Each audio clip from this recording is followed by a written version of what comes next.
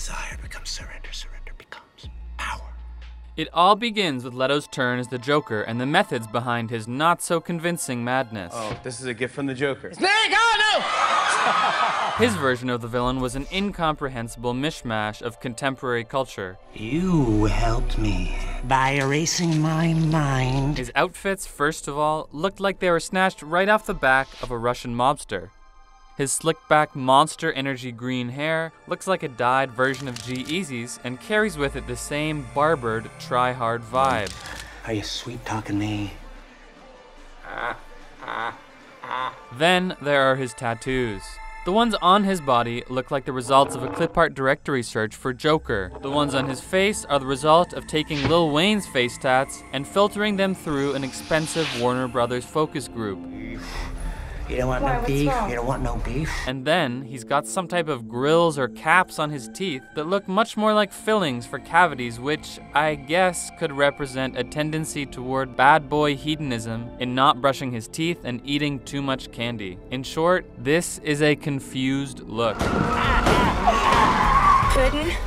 Then there's the method acting. I never thought in a million years that I would have the chance to play a role like this. Leto's antics on set have been well documented, but it's worth going over them once again for those of you who don't know. During the table read, he sent Margot Robbie a live rat, which was followed 20 minutes later by a pig carcass filled with bullets. That's too easy. To top it off, Leto apparently sent used condoms to most of his co-stars. He said, in his own defense, at least they were used. I did a lot of things to create a dynamic, to create an element of surprise, a spontaneity, and to really break down any kind of walls that may be there. By the way, I've got some grape soda on ice and a bearskin rug waiting.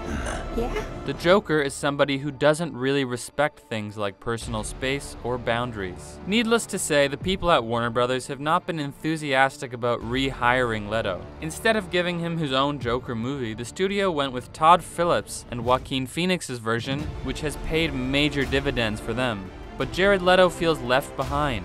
The Hollywood Reporter reports that he bitterly complained to the agency that represented him, which he left this summer presumably over this whole disagreement. He even tried to get the movie canceled through the guy who manages his band, 30 Seconds to Mars. Why is Leto so butthurt? After all, he did kind of dig his own grave. Here are a few possibilities. Jared Leto is not happy. His future as the Joker has been canceled and the character's reins have been handed over to Joaquin Phoenix. So what exactly is Leto saying and why is he so mad?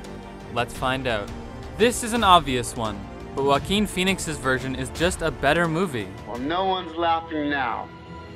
You can say that again, pal. Joker is so much more entertaining, the title character is so much more human, and it's got some cool political subtext too. Relax. Suicide Squad, on the other hand, was a bust. It was directionless, loud, and disappointing. Take a look at their Rotten Tomatoes numbers, for example. Or here's an excerpt from the Wall Street Journal's review of the movie. In a word, Suicide Squad is trash.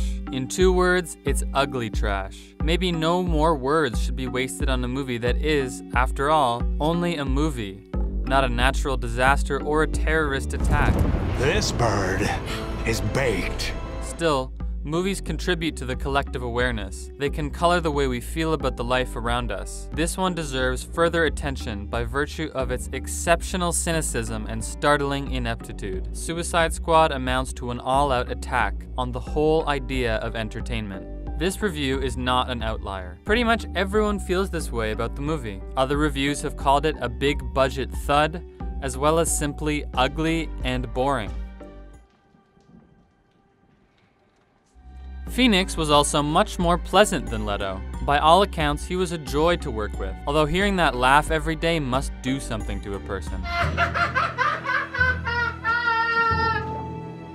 His performance was a performance for the screen, not for his co-stars. Then there's the fact that his name is now being tossed around for award consideration. Speaking of awards considerations, these must be in the forefront of Jared Leto's mind. He is now 47 years old, the same age as Canada's Prime Minister, even though he looks like he's been frozen in time.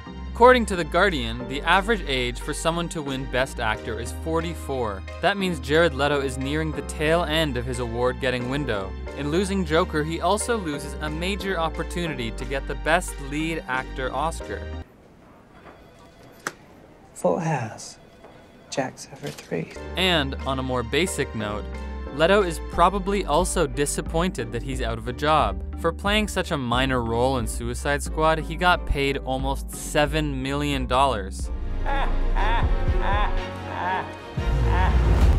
With all the antics and disappointment surrounding Leto's role, do you think he should have been given a second chance? Should he be arrested for harassing his co-stars? Let us know in the comments below and make sure to subscribe to CBR.